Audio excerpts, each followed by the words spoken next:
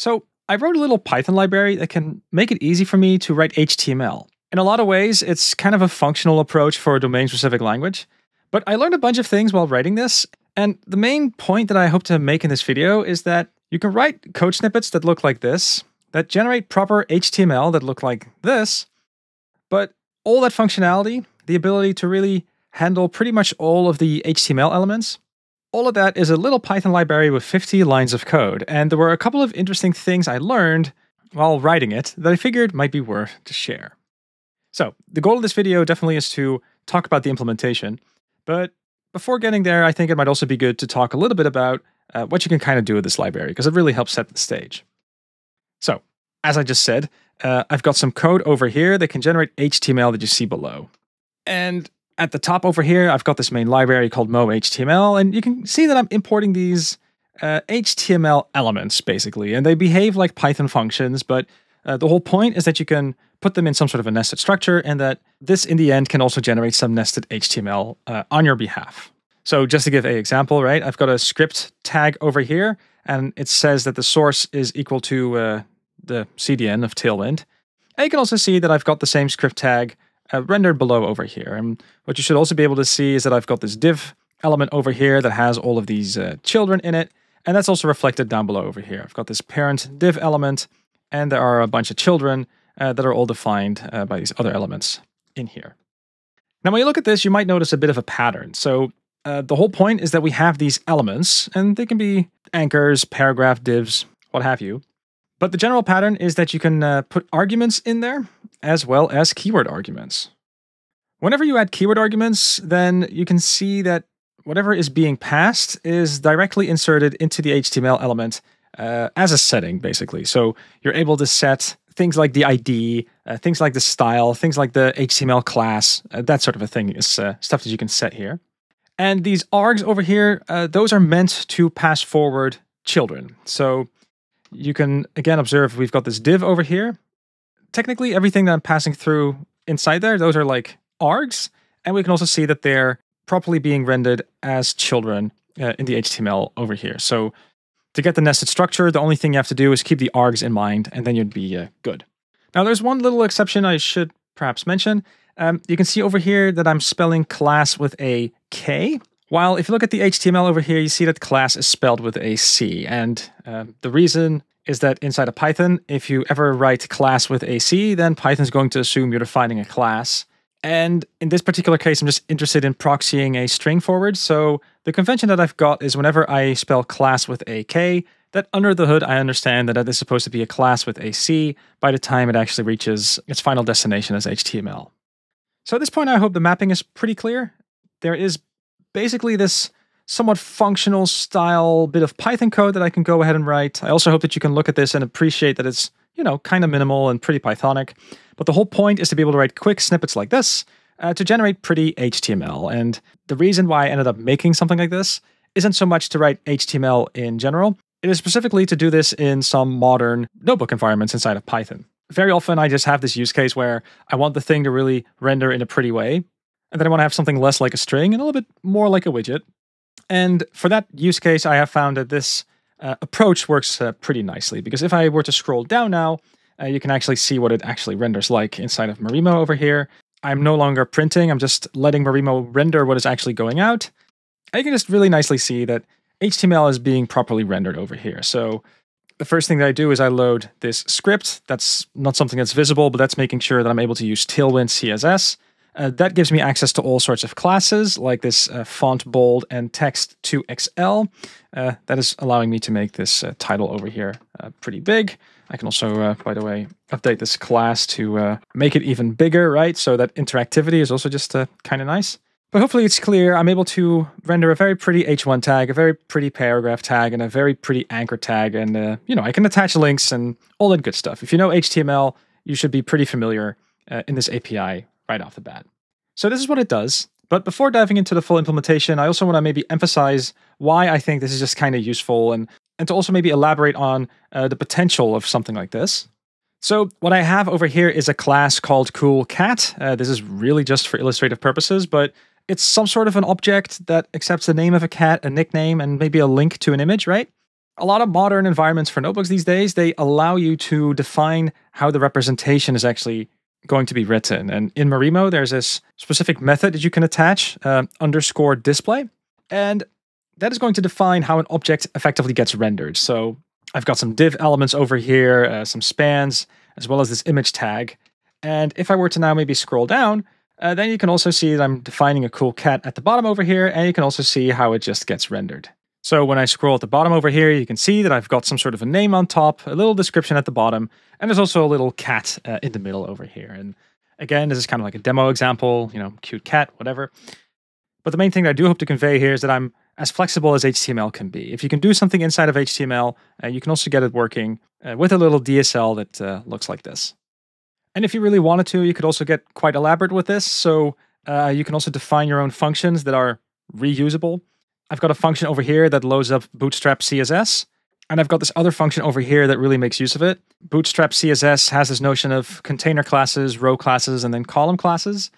And, you can write a little bit of Python code to make sure that there's just a nice little grid that you can add your elements into. So if I were to scroll down below here, I'm using a horizontal spacing function that I just defined. And I can put a lot of these quote-unquote cool cats in there, and, it just renders kind of nicely into some sort of a grid. And you can also mix and match your favorite CSS libraries. All the good stuff is just nicely covered. So then at this point, you might wonder, well, how could you implement something like this? And for that, we're going to go to VS Code.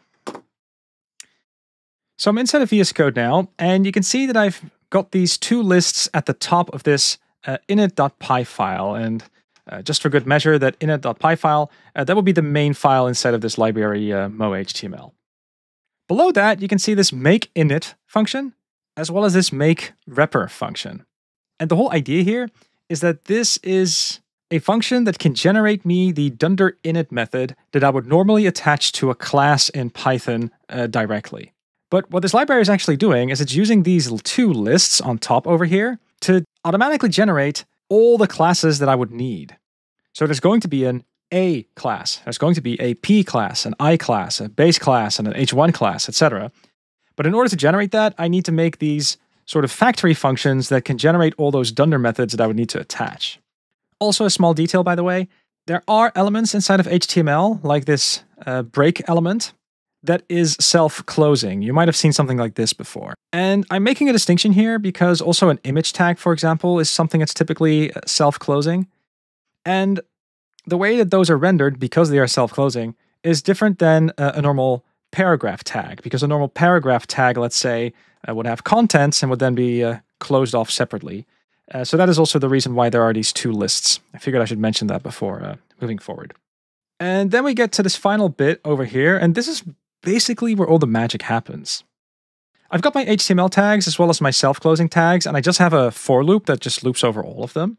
And then I'm using the type function to define new classes. To do that, you need to give it a class name, and as its third argument, you can also pass in a dictionary of methods. And in this case, you've got this one method over here that refers to the make_init call that I mentioned earlier. I also have a function over here that can generate docstrings, but the whole point of what you see over here is that we're able to first generate a new class and then attach it to our globals. And this is kind of a hacky Python trick, but by making a new class definition, I'm also able to take that new class definition as a variable that I'm going to assign to the globals in this init.py file. And when I do this, I effectively have created a for loop that can generate me a whole bunch of classes that refer to an HTML element. And there are some implementation details. Feel free to check that out when you go to the GitHub repo. But most of the stuff that really needs to happen in order to generate the HTML is just some string logic. I have to make sure that the children are nicely nested, and I got to make sure that I close off the HTML element, depending on the element itself. But to me, when I first made this at least, the real innovation was, oh, I didn't know that. I'm able to just add classes dynamically to my globals, and that's a way for me to generate classes dynamically. I thought that was just kind of cute. But why stop there? You can actually go a step further, because this will only work on predefined HTML elements. So I know a few of these elements that they exist, But what if, for whatever reason, someone figured out a way to add a custom HTML element that is something you can theoretically do inside of HTML? Well, then it could be that someone has an element that is called my custom, right? And could I also figure out a nice way to make sure that this is importable from this library as well? And before recording this video, I was wondering about it, and turns out that's actually pretty easy to implement too. Because the way you get there is you make this submodule over here called anything.py, and you define this underscore getAttr function there.